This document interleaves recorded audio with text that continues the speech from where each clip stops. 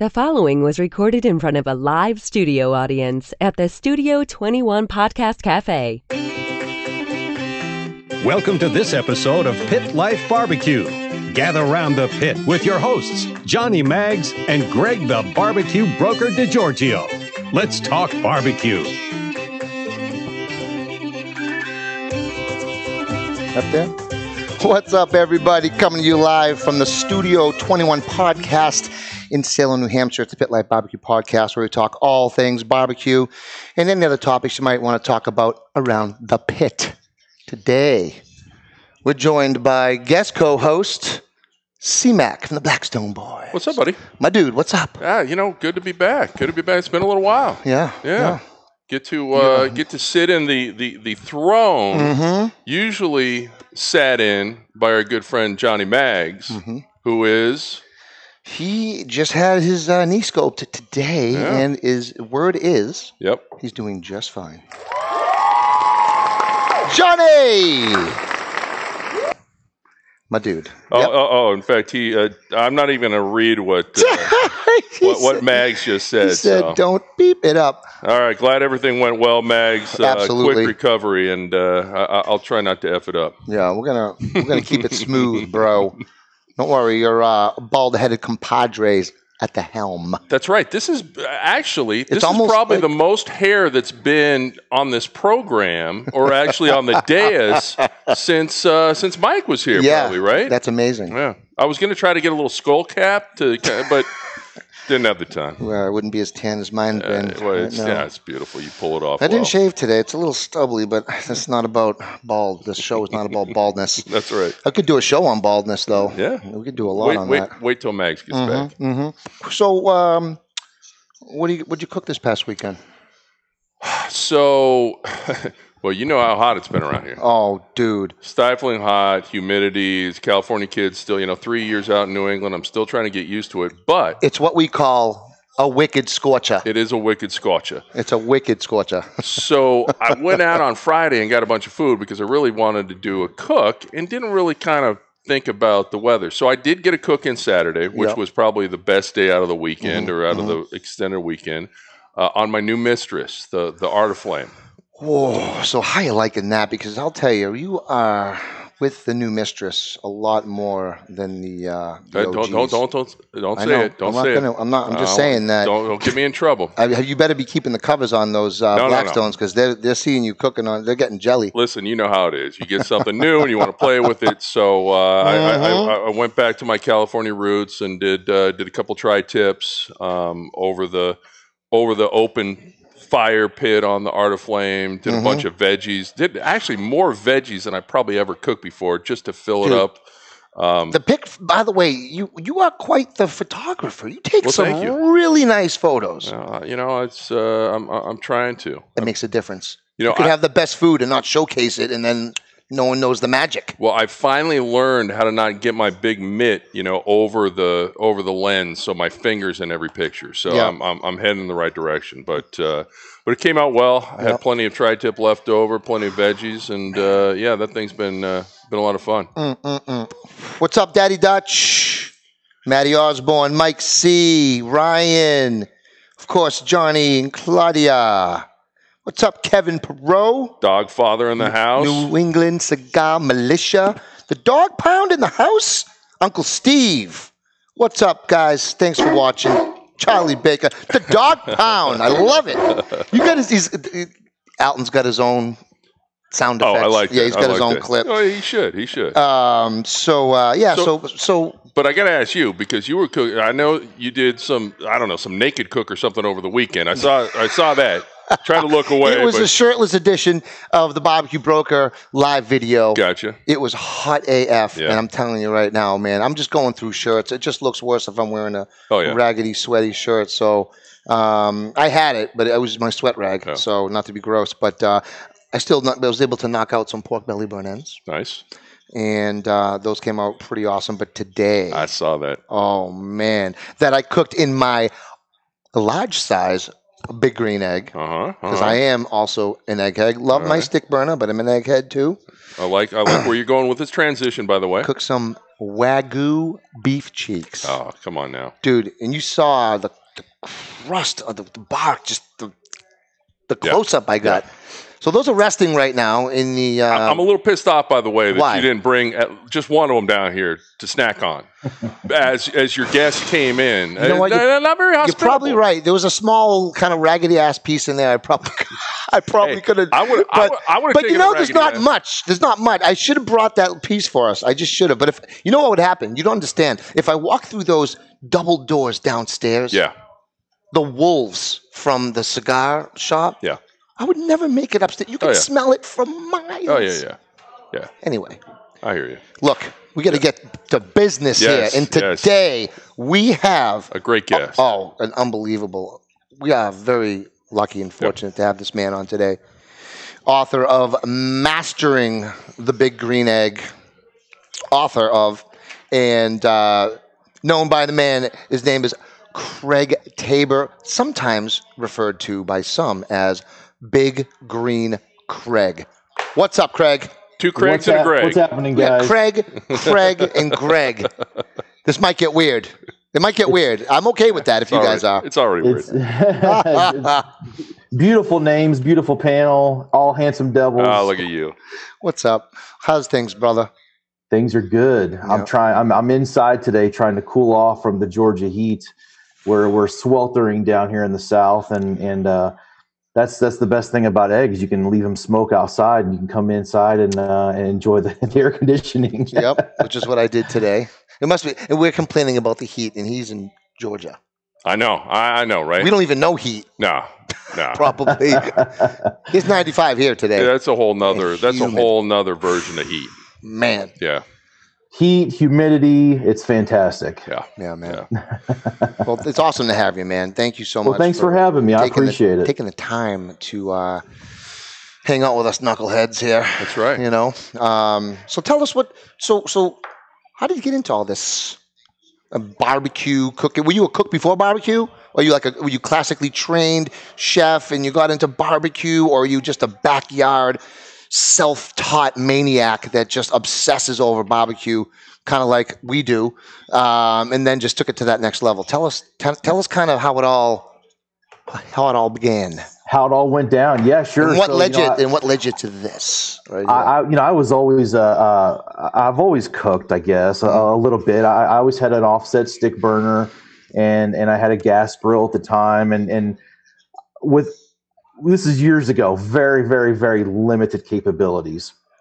I knew that if I wanted barbecue for a game on Sunday, I was up all night long on Saturday throwing sticks, and that was fine. And it turned out some great barbecue. But a friend of mine told me much how we all have gotten our Big Green Eggs, or how we have all learned about them.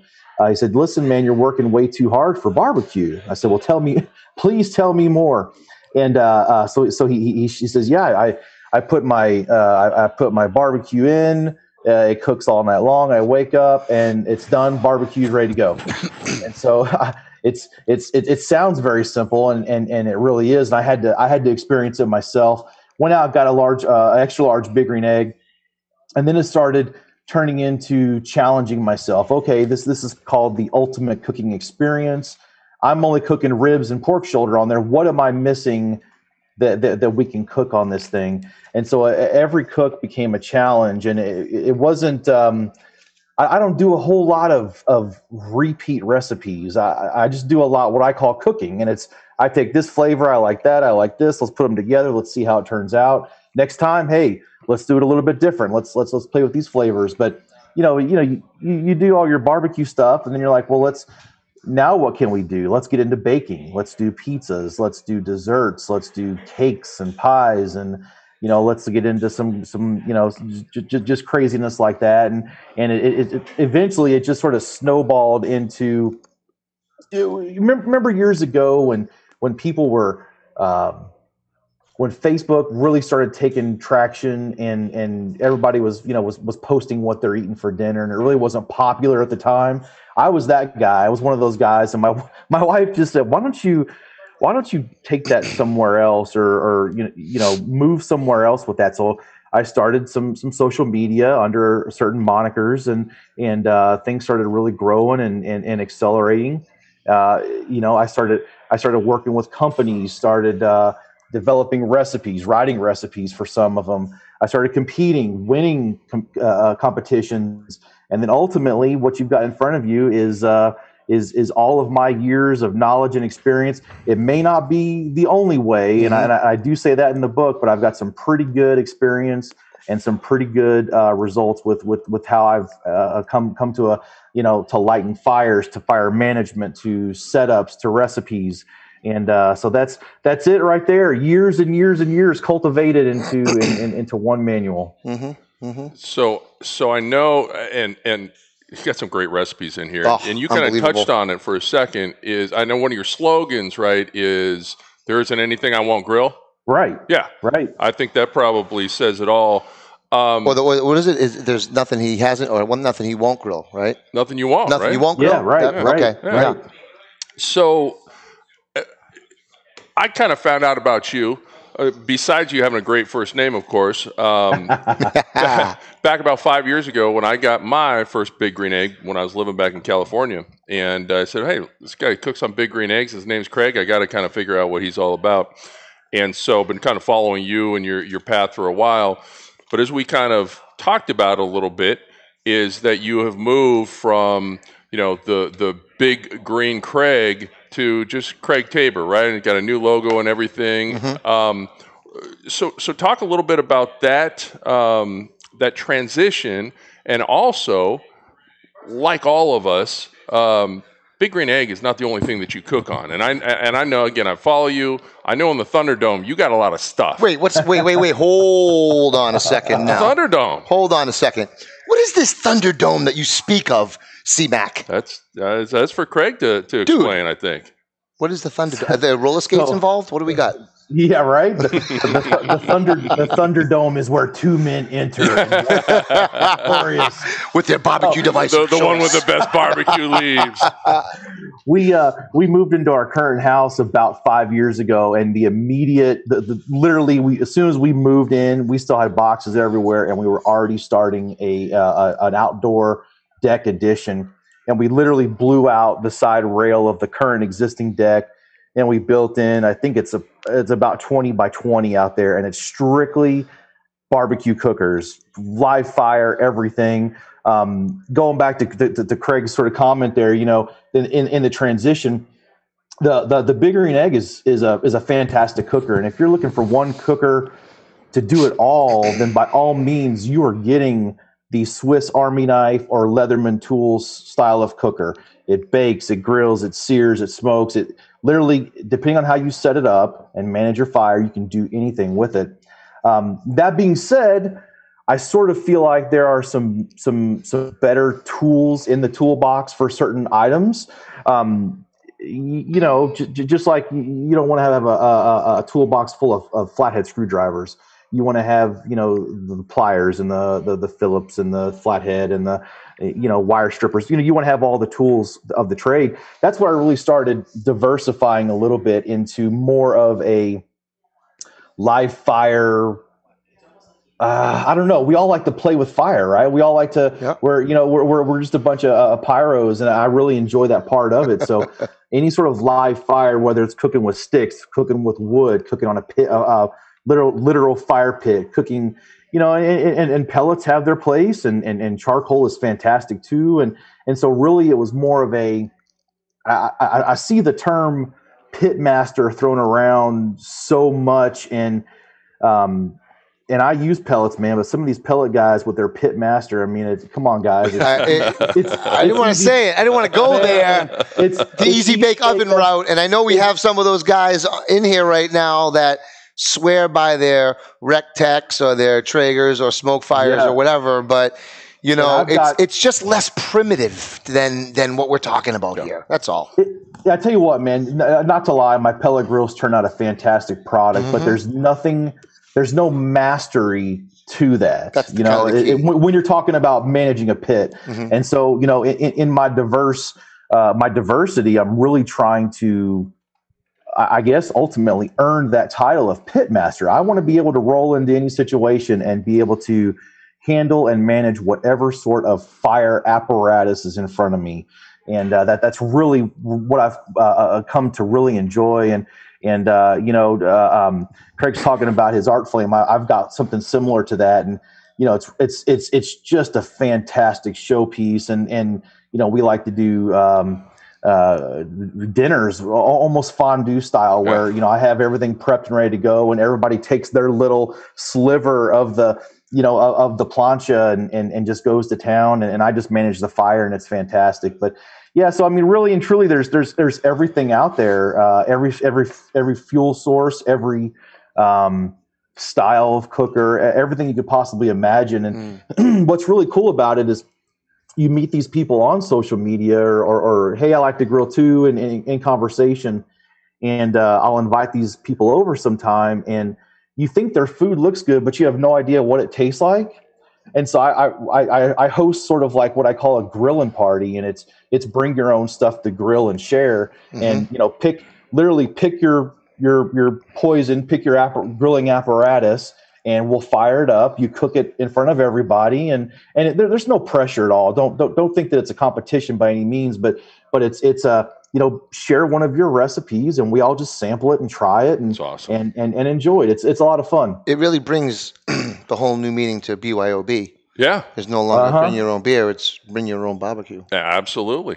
Yeah, it's communal cooking, right? And I think you got the old fire, and same thing with the Art of Flame. Those are truly communal cooking devices. But don't get me started. I think Craig's taking it to a whole other level. That I'll fire up. Okay, you want the big green egg? You want the PK? You want this? Right. You want me to just hang meat over a fire? I'll do it on hooks. Hence the Thunderdome, right? The Thunderdome. That's it. The Thunderdome. Yeah. So I've got I built a cover over top of it, and not really that.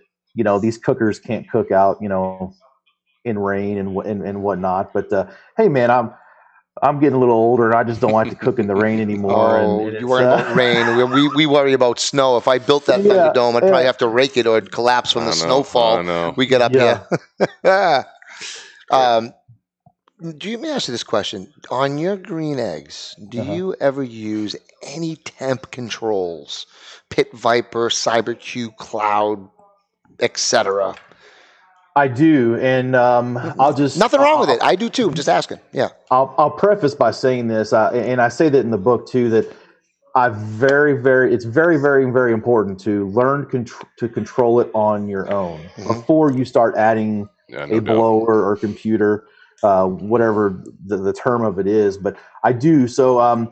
And I use the Flame Boss, and I'm currently using their newest model, the 500. Okay. And I sort of equate it to, when people ask, I sort of equate it to driving without insurance. We've all had that time where we've gone out, we've put my example is I had 100 and whatever it was a Snake River Farms Gold Wagyu brisket, put it on the egg. Went back inside, thought for certain my fire was good, and I was ready to go. And this is years and years ago. But wake up the next morning, come out, the whole thing's just stone cold. I have no idea what temperature it got to. I wasn't monitoring it. I just have no idea. And so it's one of those things where I don't mind spending that sort of money on a piece of meat. So I'm definitely going to insure it with my blower and make sure that that fire is maintained all night long. Now, there's tips and tricks definitely to getting your fire to manage itself, especially in an overnight situation. But learn how to control your fire first, your temperature first, and then definitely add a blower onto it.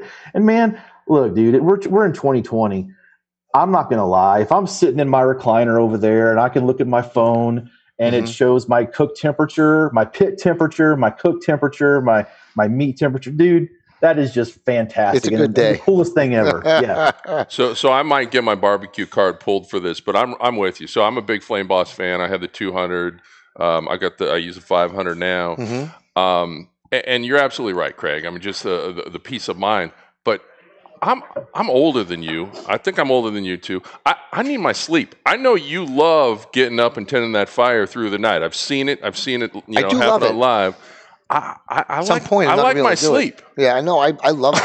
Look, I'm not my wife will tell you this. I am not a morning person Yeah. whatsoever. She's amazed that I can set my alarm and get up at 1 or 2 or 3 o'clock in the morning and toss on a brisket. She doesn't know how I do it. I don't know how I do it. Every time I have a brisket or a long cook coming, a pork butt, it's like Christmas Eve the night before, and I just can't wait to get into it. Oh, yeah.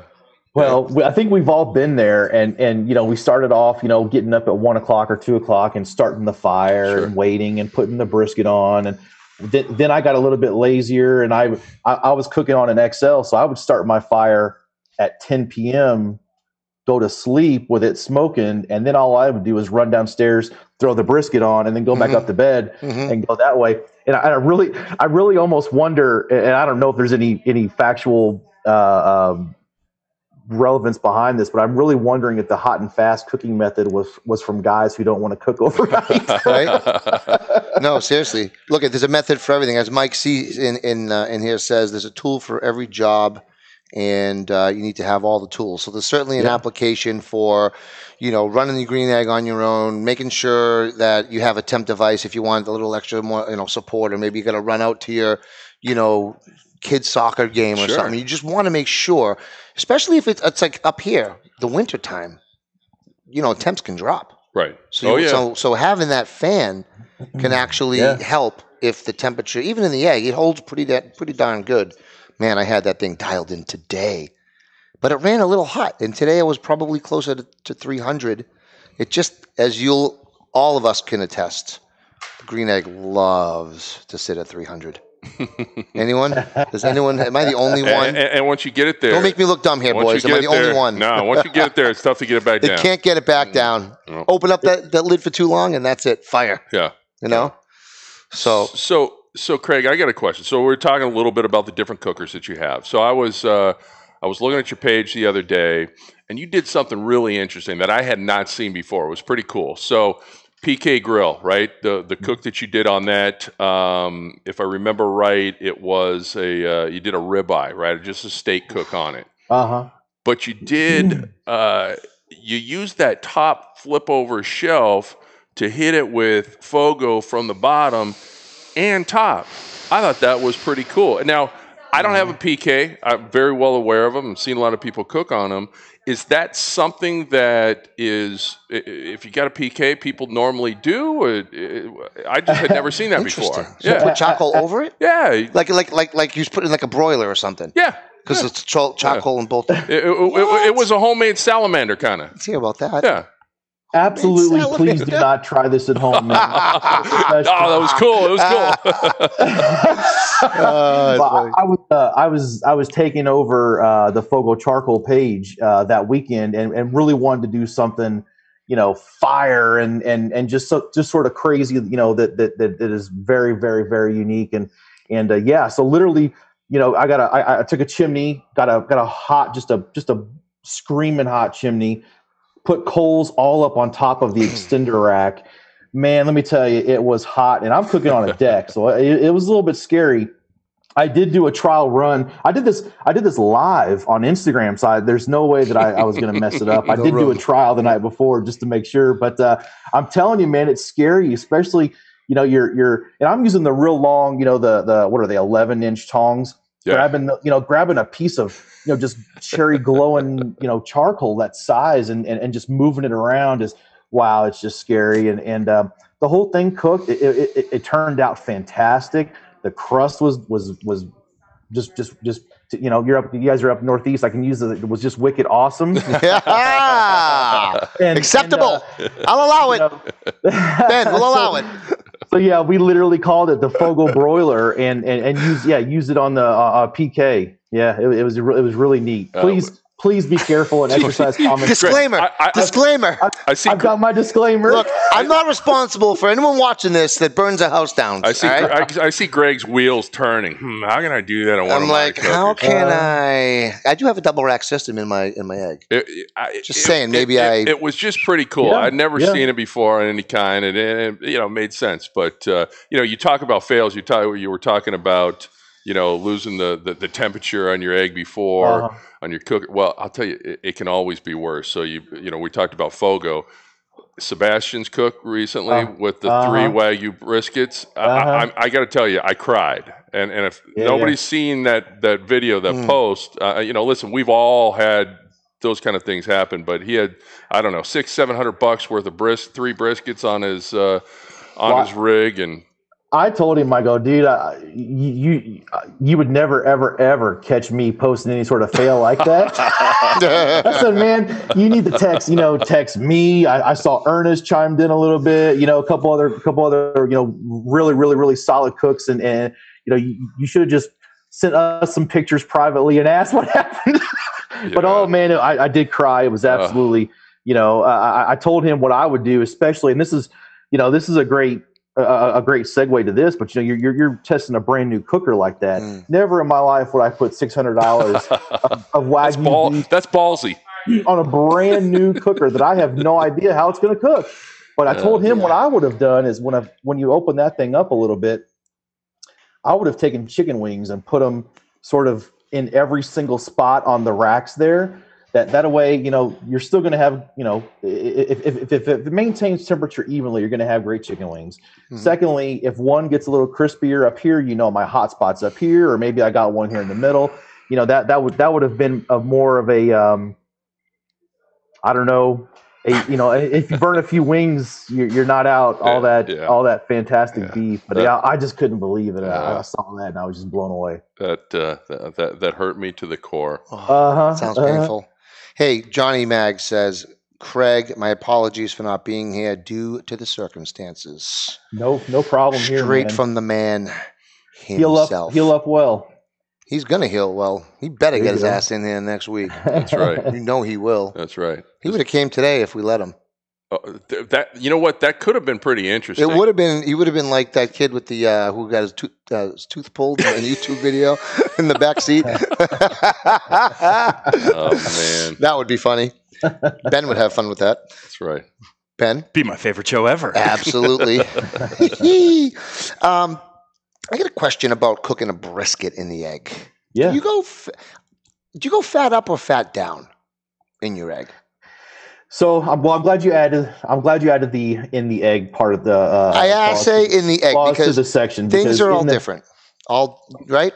So my personal opinion is I like to use the fat cap as an extra insulator barrier. So in the egg it would be down. If it was in a cooker where the heat source was a little bit different position, maybe up if the heat was coming, but from over top of it. But yeah, basically I like to use it as a secondary insulator. The plate setter is good, but there's still so much radiant heat coming off that thing. It's still very, very hot, even though, we're smoking at 250 degrees.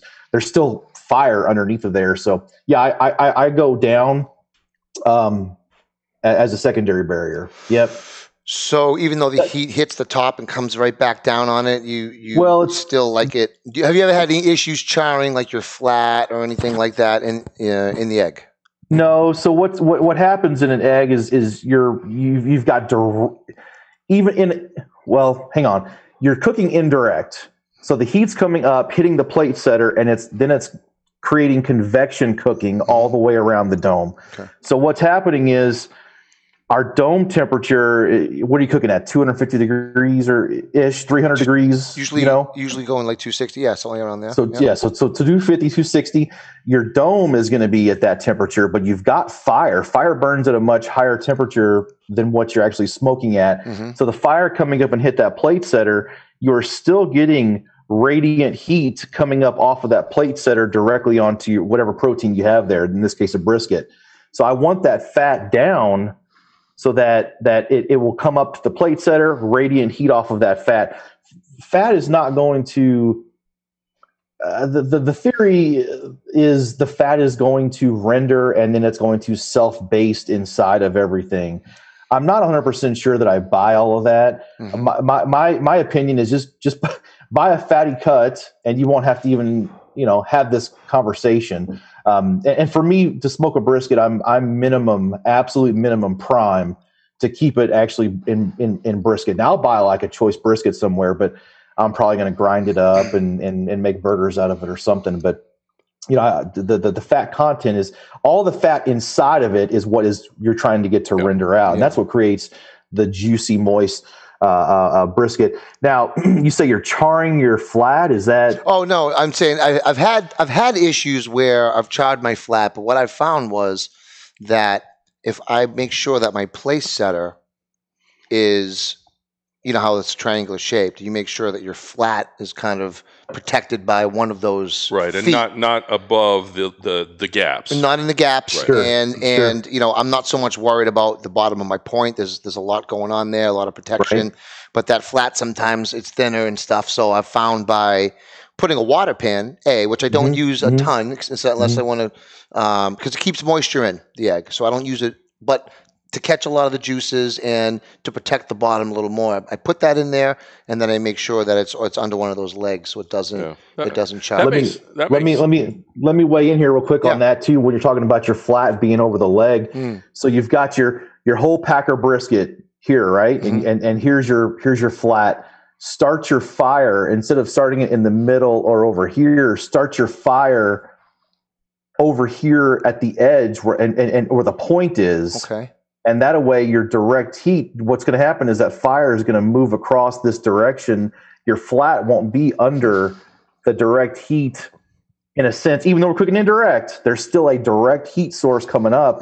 So what's going to happen is the flame and the smoke is going to come up around this way. So you're actually getting true smoke versus if your fire is over here, you're getting actually heat and then smoke around this way. So, try that sometime. Maybe you'll end up with a little bit of moisture in it. I've always started it from the middle. I never usually started from the edges. Well, that's a good tip now that I think about it too, because not only that, but as that fire burns over, once it gets to the thinner flat side, now you've already got a protective crust on it by the time it gets over there to kind of protect it from drying. Or you're ready to wrap at that point. Yeah. You know, by the time it gets to that point, you're ready to wrap it up anyways. And it's going to protect it anyway. Yeah. Interesting. So let's talk about 2020 a little bit. Yeah. So, listen, most people would say 2020 sucks so far. You've had a pretty good 2020. You've had some big, so we talked about the cookbook, and you just recently had another announcement, a career change. Tell us a little bit about that. That's some exciting stuff coming up in your life. Yeah, about a week and a half ago was my last day in corporate America. Thank the Lord. I've been in there for 20 years, and I'm just glad to be out and doing my own thing. But yeah, we're my wife and I we're opening up a retail barbecue smoker grilling store. We're gonna, like most stores that sell barbecue stuff, we'll have all the supplies and all the gear and all the equipment. What we do have over a lot of the other ones is the expertise and the knowledge to be able to teach someone, look, man, somebody rolls in, buys a $1,200 egg and they go home and they never use it because they don't know how to use it. That's a problem. So we're here to educate people. We're going to be heavily driven on events and experiences and really get people involved and teach them and show them and how to grill. And especially now that, I really don't think that I think the normalcy of restaurants that we all have known in the past is sort of, well, it's definitely, but it's never going to come back the way we all knew it at one point. Yeah. It's never going to come back. So I think the people are staying home more, cooking more. Excuse me. And we're really going to show them how they can enhance their cooking, how they can enhance the product, how they can enhance what they're actually cooking and really give them some great experiences. It sounds like that's a dream come true, right? You talk about all that time, and I'm in corporate America too. Yeah. So Playing with Fire Barbecue Emporium is the name, yes? Playing with Fire, and we sort of stumbled across that. I said to a bunch of friends, a while back, I said, listen, man, I just like to play with fire, and it just so happens we get hungry while we're doing it, and so that brings in the cooking part of it. So it's definitely playing with fire, and it's really, the store is going to mimic sort of the Thunderdome out back in the sense that it's going to have, we're not just going to be a Big Green Egg dealer or just a Weber kettle dealer. Man, we're going to have every single fire apparatus out there known to man, and just whatever you want to do, whether you want to cook a pizza in an Italian brick oven, we got it. If you want to cook, a salamander steak like Ruth's Chris Steakhouse, we got it. If you just want to use a backyard charcoal grill, we got that too. So just we're really just man, any kind of fire apparatus, man. We're going to be down to playing with it. So when are you guys shooting for grand opening? I know it's probably very early on the process, but you got a date in mind?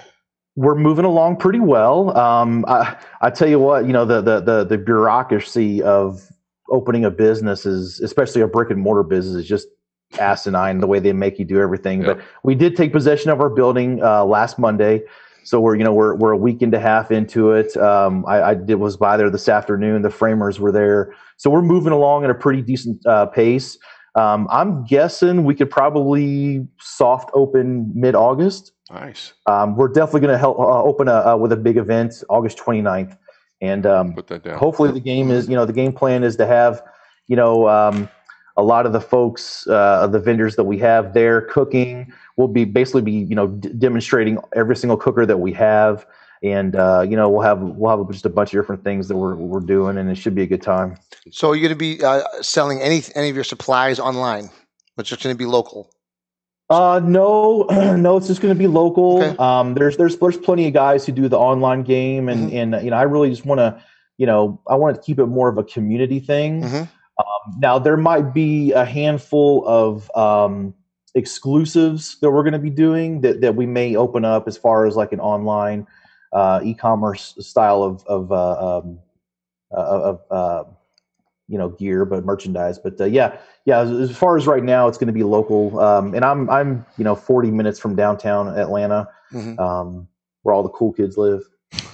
Hey, of course, right? No one wants to live in Atlanta, man. I mean, it's you're stacked on top of each other. There's no place to barbecue, and so I'm as close to the city as I want to be, for sure. That's awesome. Craig, what should everyone know about your book? What should we know? What do you want to tell anyone out there about your book, or anything that you have going on or coming up besides your grand opening that you want to let people know about? Yeah. So things to know about the book. So far, my goal was to reach both the beginner, a novice, to pretty much the intermediate level of grilling, egging, if you will, Mm-hmm. Kamado cooking. And in the book, I use multiple cookers. So this book it's titled Mastering the Big Green Egg, but it really could be any sort of Kamado style ceramic grill will work. But I just want to know that everybody. I want to tell everybody that it's a whole lot of fire management. Like you said, you light in the center. There's lighting techniques to extend your charcoal life, to not charring your flat like you were discussing there. There's all sort of tips and tricks in there like that. Also, the recipes. They're fantastic recipes, but they're a great base starting point. Mm-hmm. I do a char grilled oyster in there, and I like to do like a chipotle style with a little bit of smoky heat in my oysters. But hey, listen, it's giving you the basics of this is how to cook an oyster. This is how this works. If you want to change up the flavors of a compound butter, or you want to add a different sauce, or by all means, no pun intended, the world is your oyster to do it that way. I see what you did there. You see, you're picking up when I'm laying down. Yeah. So I mean, it's a great starting point for everybody. So it's definitely a book that is good for every level of cook. I tell everybody, if you think you know it all from the fire management spot, just fast forward through all the words and get to the recipes. There's a lot of good recipes. A lot of great recipes in here, man. So I love the fire management part. I mean, listen, when I my first smoker was an old crappy Brinkman, vertical smoker that I think I had to feed that thing every 15 minutes or something. But it was cooking with live fire, and you kind of figure things out, right? And so I think the people that are getting, listen, we got obviously a lot of people that tune into Pit Life, right, are hardcore. But I get friends, and I'm sure you do too, all the time asking, hey, I want to get my first smoker. What should I get? A pellet smoker? So, you know what? Again, going back there, they're easy. They're set it and forget it. But you don't learn how to master a fire. You don't have to jump right into an offset or something, but anything that's got a Weber, right?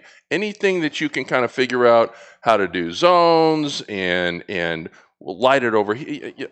I think that's a great and very underrated part of this. I think a lot of cookbooks, people just want to throw out all these cool recipes. I think that's a great part of this book. Look, it's intimidating.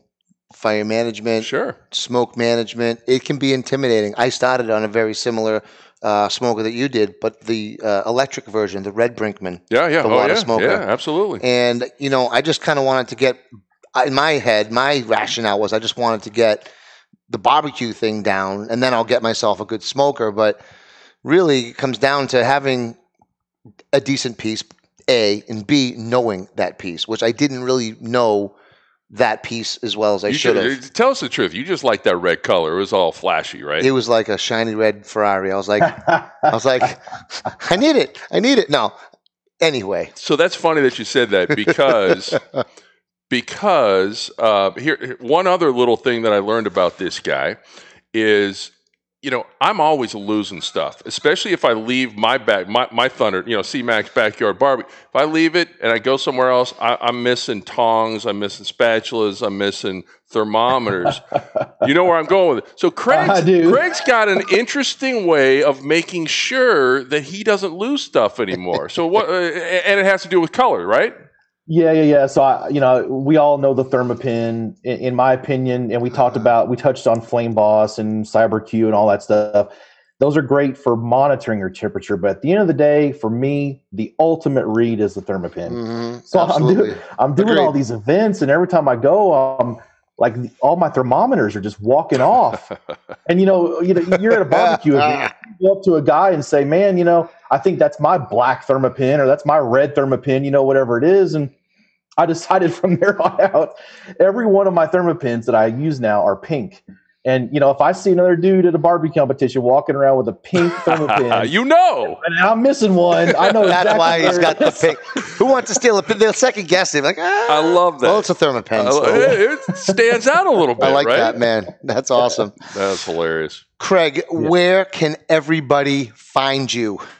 Man, I'm Craig Tabor, Tabor, at Craig Tabor everywhere, Twitter, Instagram, Facebook. You can also check out Playing with Fire Barbecue Emporium. Again, we're going to open up August 29th. Should be a big fun day of Playing with Fire. That sounds like a good date to get out of New England and take a trip down south, doesn't it? I foresee a lot of new YouTube videos coming from your new establishment. It's going to be hot. It's literally and figuratively. It's going to be hot. Awesome, man. Well, listen, Craig, thanks for coming on, man. Really appreciate your time and taking the time. We know you're busy. And, man, thanks a lot for coming. We've learned a lot. And we hope to have you on again someday. Yeah, thanks for having me, guys. It's been fun, and whatever I can add to the show would be fantastic. Yeah, congrats to all your successes, and keep them rolling, man. Yep, stay on for a few. We'll talk to you in a bit. Thanks so much. All right, Ben, hit it. So that's the show, everyone. What an awesome guest, huh? Yeah, Johnny Mags, bro. We miss you, baby. We miss you. You missed a good one. We love you. And we can't wait until your return for next week. That's right. The GIMP. Return of the GIMP. We've got a new... Return of the GIMP. Yeah. So that is it for this week, folks. Thanks for watching. Catch the audio and on all the podcasts where podcasts can be found. iTunes, Spotify, anywhere you can think of. The video, catch us on Facebook, YouTube. On YouTube, hit the like and subscribe button. You can catch all of our episodes at your fingertips. And on social media, don't forget to check us out, Pit Life BBQ, Facebook, Instagram, my Instagram, the Barbecue Broker, New England Pitmaster, our awesome group, the Pit Life group, and C-Mac, where do we find you? Blackstone Boys, Facebook, YouTube, Instagram, and soon something else with my new mistress, maybe. Ooh, awesome. All right, guys, until next week, keep the smoke rolling. Keep it rolling, baby. We probably should have went over that. I forgot about that part. I'm so excited. Opinions expressed by the hosts, guests, or callers of this program do not necessarily reflect the opinions of the Studio 21 Podcast Café, the United Podcast Network, its partners, or affiliates.